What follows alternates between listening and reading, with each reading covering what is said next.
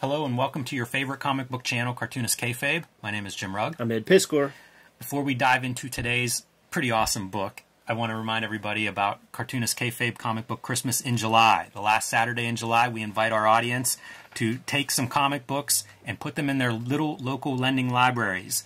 We did this last year. Probably saw 1,000 photos of those little local lending libraries with comics peeking through that front window, looking great. And hopefully we can increase that number this year. We know that people go to those little local lending libraries because they are readers. Let's give them some good comic books to read this year. Last Saturday in July, tag us with your photos, and let's try to grow some new readers. I also want to remind everybody that we have a Cartoonist Kayfabe Patreon. And at the King Kayfaber level, you are watching us record this session live and contributing to the conversation. You are also getting access to all of our videos early before anyone else, and that can help mitigate the kayfabe effect. When we look at a book that is scarce or valuable, you'll be the first ones in line to get that before those prices are spiked or before those copies disappear. So check out the Cartoonist Kayfabe Patreon and see what level works for you. And this is one of them, man. This is going to be a kayfabe-affected book. Like, there are very few of them on the aftermarket right now. A lot of James Jean marks out there. There sure are. This is kayfabe affected at this moment. Yeah, and so this is Process Recess, which was published by AdHouse Books in the early 2000s and showcases James Jean's work. At this time, he's probably doing Fables covers in terms of comics work. And you can see, born in '79, younger than me, older than you, Ed, but a phenomenal drawer and painter, celebrated today more for his fine arts than his comics work, but definitely pulled in some Eisners doing comic book covers. So we're going to kind of go through this book and just admire some of his sketchbooks and illustrations. You can see they cover the time from '99 to 2004. He's Paul Pope intro, handwritten, by the way. Really, like, the last generation of School of Visual Arts people, and, you know, people are going to get mad, whatever. But there was like an exceptional period of SVA students. And this was the final era. Maybe Dash Shaw is like the last like real superstar, but there's just nobody, people are spinning their wheels the past 20 years. But his crowd, you know, because that's Gerard Way, that's Farrell, that's Becky Cloonan, you know, that crew, he was a part of that. And can you imagine the creative energy with just those names alone? Yeah, you got to imagine a lot of competition in those critiques.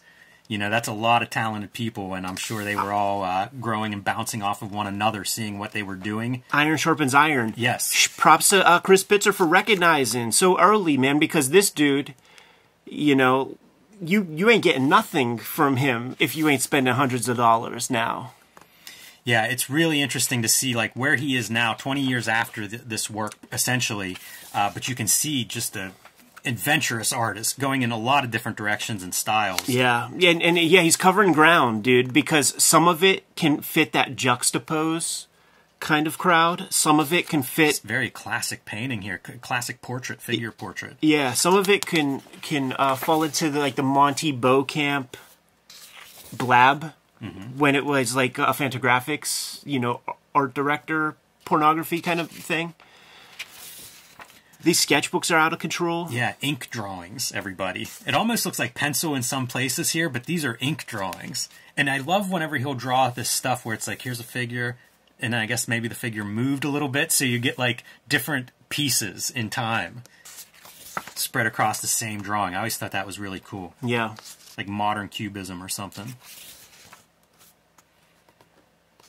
Also the notes I find really interesting, because I've seen a few people's sketchbooks who do that, where it's almost unreadable or it's really tiny little notes. I've seen people that draw on these little sketchbooks, and I don't know the size relative to like what we're looking at in the printed page here, but some of those notes I just find really interesting as like, yeah, gotta write this for myself. Don't even know if you could read it later on.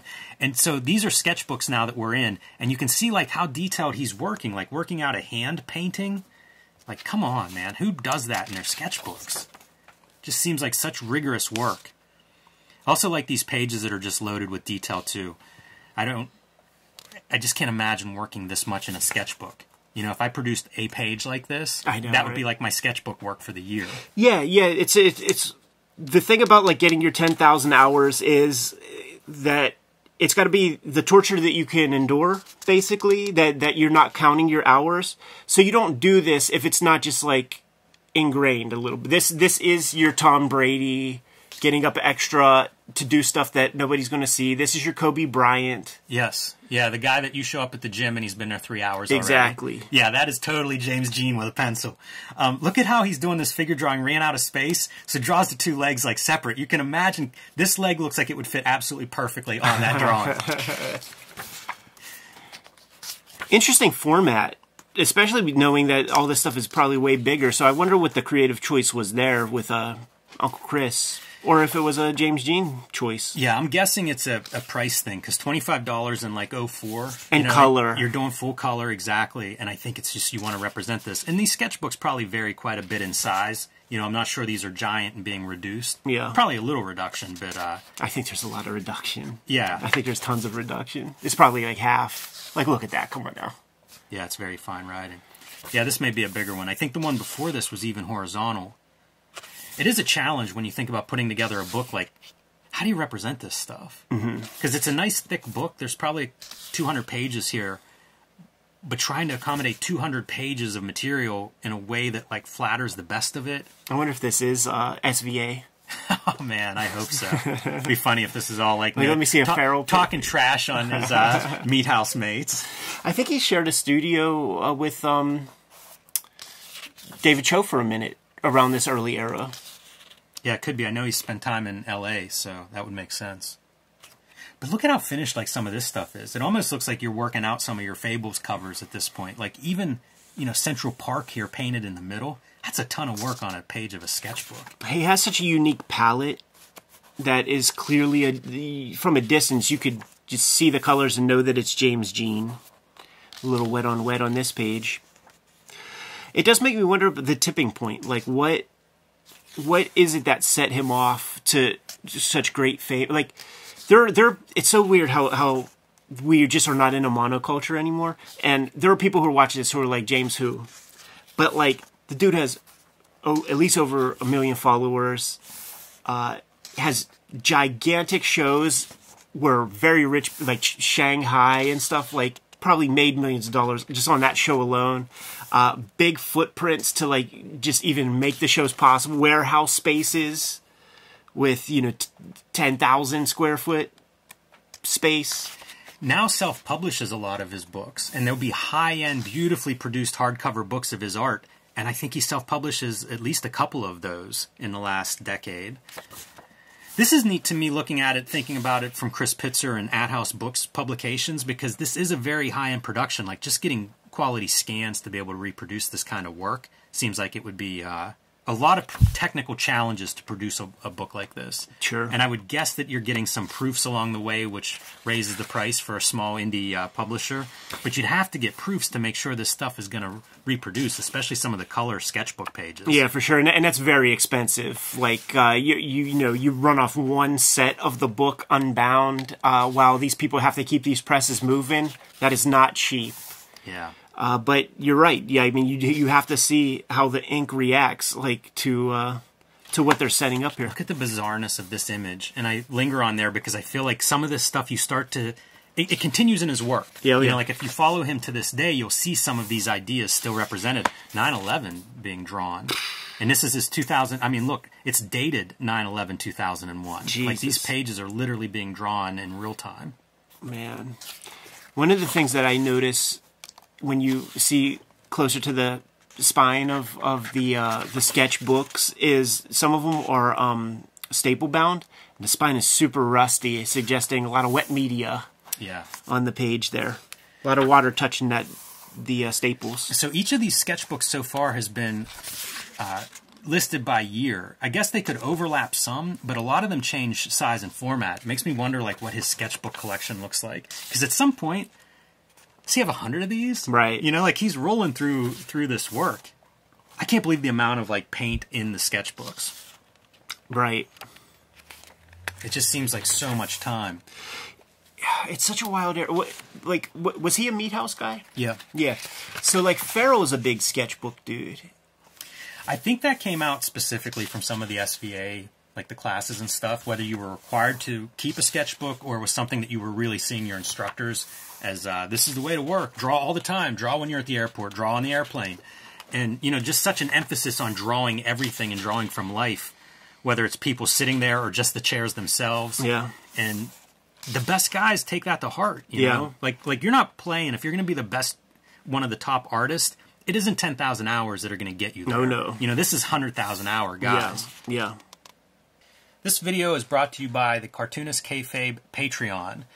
3 levels of access to our videos early, and at the King Kayfaber level, you actually get access to all of our videos early and the recording session. So you'll be the first in line to beat the Kayfabe effect. When you see a book that you want to add to your collection, you'll get it before the Kayfabe effect sends it through the roof or makes it hard to find. These videos are also brought to you by the books that we make. You see our bibliography in front of you. We've got some new books on their way or recent additions to our publications. So Street Angel, Princess of Poverty will be out later this year from Image Comics. This collects all my Street Angel comics that are not in Street Angel Deadliest Girl Alive, which is also available from Image. You can see Hulk Grand Design and the Plain Janes as well. And my latest comic, True Crime Funny, is available directly from my website or on my Patreon. Ed's got some big books coming out later this year, starting with the Hip Hop Family Tree Omnibus. Notice that beautiful gold foil cover. This is going to collect all of the Hip Hop Family Tree comics, as well as 140 extra pages, and will be out this fall in time for the holiday season. But it has been sent to print, so you're going to want to reserve your copy ASAP to make sure that you get one this holiday season for you or the hip-hop fan in your life. X-Men Grand Design is being collected, all 3 of the X-Men Grand Design volumes in one easy-to-read copy. So pick that one up. Again, pre-order it now. It'll be ready for Christmas this year. And Red Room Crypto Killers, the 3rd season of Red Room. First 2 issues have been released already. There are 2 more coming soon. And there are 2 trade paperbacks collecting the first 2 volumes. These are all self-contained, so whatever Red Room you find, that's the perfect place to start reading. And now back to our video. And you see it whenever you see this kind of extensive sketchbooking. And this was the stuff I fell in love with James Jean early on, was the line work. I just adore this kind of line work where it's one line. It's not the kind of stuff that you see an artist like a comic book artist, you know, kind of going over and over, especially if you're, you know, brush inking or something, you're really chasing a certain line. Could just be a micron, yeah. It's just describing shapes and forms. This was such revelation, like, you know, we talk about deadlines, and it's not a deadline exactly, but it's also not labored over. You know, it's clearly to block off space, to create these edges, but it's not about the line itself. And I find that beautiful. It's like functional. Yeah, totally. And you see that the line kind of picks up and gets put down after, like, it's almost like as his eyes scanning the thing that he's looking at, you know, he's drawing those lines. That's the stuff that I would also marvel at. Like, this is an interior of a car. You know, like the stuff he's noticing to put in there, and I like whenever it mashes up 2 drawings. You know, these are 2 different scenes here that are happening, but hey, there was some blank space still on my sketchbook. Might as well fit that in. And now you're seeing more of his finished illustration here. I don't know if these were published anywhere or they were portfolio pieces or whatnot, but you can kind of see a different approach. You know what's fun is, like, these are basically the size of postcards. So say you're an illustrator trying to get, and this is the postcard that gets sent. That one's getting tacked up on that art director's little cubicle. Definitely, if you follow James Jean, I feel like this is an image and style that you would see influencing his work, running through his work for many years. Go back one real quick. Is this like?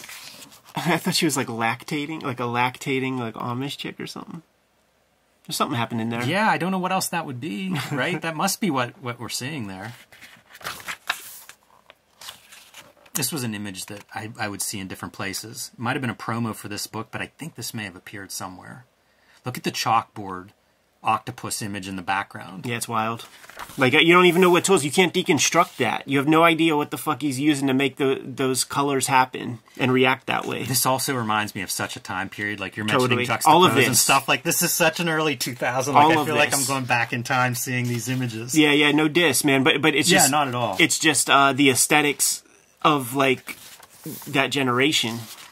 Yeah, and you guys watching at home, man, 'Cause spread this video around because I've got more James Jean we could get into. Yeah, and I yeah, would love to look at like his Fables covers collection, That's stuff important, like that. yeah. So let's make this video popular, and we'll look at more James Jean. like, part of this era too would be, this is like the very last era of like like art magazines that would just be like a bunch of it would be like maybe an odd shape, like a little square. When I would go to Ides, if I wasn't seeing enough comics that I wanted, I would just go up to like, you know, basically they kept it in the porn section. You go up there and there would just be these like one-off weird art magazines that were beautifully produced that would just be full of this kind of stuff. And even this shape is kind of keeping in the spirit of those weird odd-shaped art mags. I can't even remember any of those titles or anything of those things. I probably have some in my boxes. I remember While You Were Sleeping was the graffiti one. That was real great, man. And the guy who ran it, if you send him Polaroids, naked Polaroids of your girlfriend or somebody, like he would give you free fat caps. He was a real pervert kind of fella. I always like this kind of drawing too, where it's like one line, but then you go into detail and rendering. It's certain parts of the just of no the rules, you know. Like yeah. This is a sketchbook. This is for me. Like I'm working stuff out. I'm figuring things out. Like I could do whatever I want. It's very liberating to see this kind of thing because of the rigidity of the Crumb sketchbooks, you know. Like and he affected people so heavily, where it's like, oh man, you got to make a masterpiece everything. It's like, nah, dude. Like that's what I got from Farrell's sketchbooks. Like I think he lived here in town for like 30 days or something. Yeah. Filled up a whole black and white 150-page sketchbook in that 30 days. That's like what five pages a day. What's the math on that? Yeah, quite a bit. We should maybe start a sketchbook playlist because now we've got Crumb, we have Chris Ware. There's probably a couple other ones that we've looked at. Yeah. Sienkiewicz, I think, and Steve Rude. Yeah, I don't have too much of that kind of stuff. But it's probably at least half a dozen videos or more. Yeah. Enough to start getting that into it, because it is kind of this subculture of like, if you're into drawing and art, you know, there is a huge volume of sketchbooks that are out there. Like, it's definitely a subject that people are interested in. And why not? You know, it's almost, you get a glimpse inside someone's head as to how they think, how they see the world. And I think this speaks volumes to an artist of James Jean's success, because you can kind of see him looking at everything. Certainly looking at the world in ways that, I'll be honest, I don't. Yeah. And quick notes here on what we've seen on all these pages, whether it's like sketchbook, ballpoint pen, and acrylic from 2004, or, you know, where these things are at. Vienna has an amazing museum quarter, in Austria, you know, kind of going through and just giving you little kind of insights into what you are seeing on these various pages. We always love this. Let's see some of the materials. He had these ballpoint pens. I remember when Farrell was here, and he gave me one, and it was like, I can't remember if it was Korean or Japanese, but he had bought like a case of them cheap. They were the cheapest pens, but they drew so well, and they were a very fine line, and I think it's this ballpoint pen. It wasn't anything special, but it just, I don't know, it was a fine line that worked really, really well. And there you can see one of his sketchbooks that resembles this shape. I wonder if part of the inspiration, if this was something that Chris would have seen, and was like, "Oh, I love that. Let's do it." Speaking of Chris, man, like stuff like go to the text page, like this page. Like Chris would talk about, like this would probably be delivered in Photoshop or as like a flattened file, and then Chris would have to adjust the type and like fix the misspellings and stuff. And the process to do that is like so much tougher. It does look hand-lettered, so I bet you this did show up as a scan of some sort. That's funny. I didn't even think about that. No, I don't think it is. Look, these 8s are different, and that's pretty advanced for Look at this word recess here and here. Like, does that look close? Different C's. Is that true? Yeah, definitely. Yeah, I'm a little far away. The S's are kind of similar. Yeah, I would bet that's a handwritten text, just because, like I say, to have that much variation in your letter form. Yeah, of course. That's pretty early. You know, they do it now, but back then, not so much. Also, it's fun to read people's biographies as, like, early in his career versus, like, what would his biography be like now? Probably nothing mentioned there makes it into the cut now. But pretty ambitious book for an indie publisher in the early 2000s. Hardcover and full color, and I think these things sold well enough because he did at least one more volume of the James Jean artwork. I'm sure it just sold out. Like, it's like, you know, price to order, like, put that thing out, it's going. Because it's not like he was no slouch. And this, it was remarkable for that also. That, like, somebody who's already doing covers and things like that, who's got a name in, like, Marvel, DC, the mainstream, is going to, like, deal with, you know, just, like, an alternative comics publisher at that level. Like, that just really wasn't being done.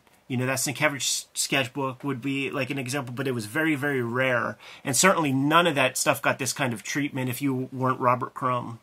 Yeah, that's another piece. The evolution of those sketchbooks and the presentation has really evolved. Because some of those 80s sketchbooks, like you get them and they're pretty disappointing in terms of production.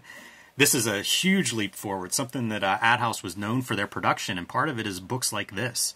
Totally. And by books like this, I mean this book. Yeah, man. You know, it's not like his other books were quite this advanced. It's smart on James Jean's part, though, too, because he finds a publisher that's a good partner, that's going to do the best to like present this work in a flattering way. So you've got DC on one side, you know, winning Eisner Awards with your cover work, your commercial work. And then you've got like a beautiful book like this that at the time could be sold in bookstores. You know, like that was a burgeoning time for books like this to find an audience outside of the comic market. I'm sure they sold a ton of them in the comic market. But you look at his career and it's like, I think this was a positive move on James Jean's part too. Absolutely, man.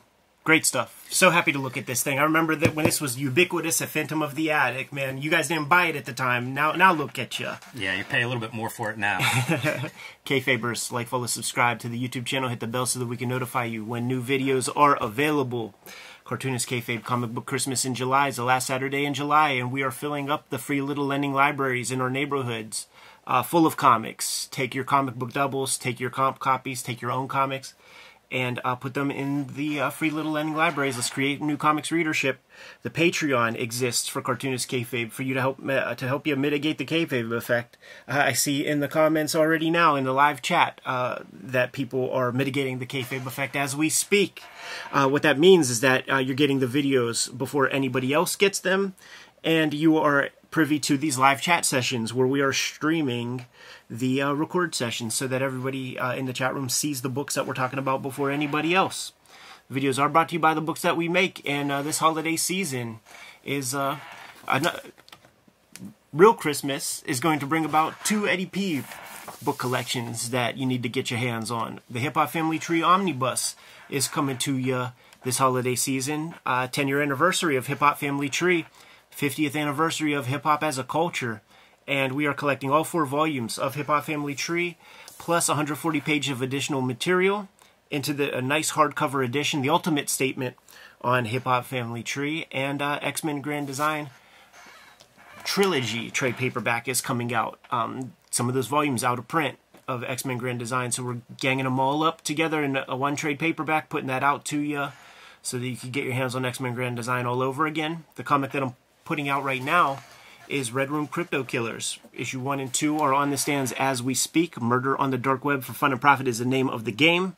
There are 2 trade paperbacks of Red Room out there right now. I encourage everybody to grab the 3rd issue of Red Room Crypto Killers because I'm starting a daily comic strip, and the sort of proto version of those characters are going to show up in a backup feature in Red Room Crypto Killers number 3, so make sure you get your hands on that. Jimmy, what books you got going on? My latest self-published book is True Crime Funnies. You can get that on my website or on patreon.com/JimRugg, where my patrons read it first and get the download link first. So check that one out. I will also be releasing a Street Angel collection called Princess of Poverty later this year from Image Comics. They are also the publishers of Street Angel Deadliest Girl Alive. They just put out a new edition of that one. Between those 2 volumes, you will have all of my Street Angel comics. So you can pre-order Princess of Poverty now and pick up Deadliest Girl Alive now. You can also find Hulk Grand Design, the oversized Treasury edition with the fluorescent green cover. Get it while supplies last, one of the best books I've ever made. And The Plain Janes, the first young adult graphic novel, is available while you're watching this. It's not the only way you can support the channel. Jimmy, let the people know. Subscribe to the Cartoonist Kayfabe newsletter at the links below this video. You can also find Cartoonist Kayfabe t-shirts, merchandise, mugs, fanny packs, hats, stickers, and more at our spread shop. That link is also under this video. There you have it, man. Support the Cartoonist Kayfabe channel. Keep the vids rocking on a regular basis. Jimmy, give me those marching orders so that we can be on our way. Make more comics.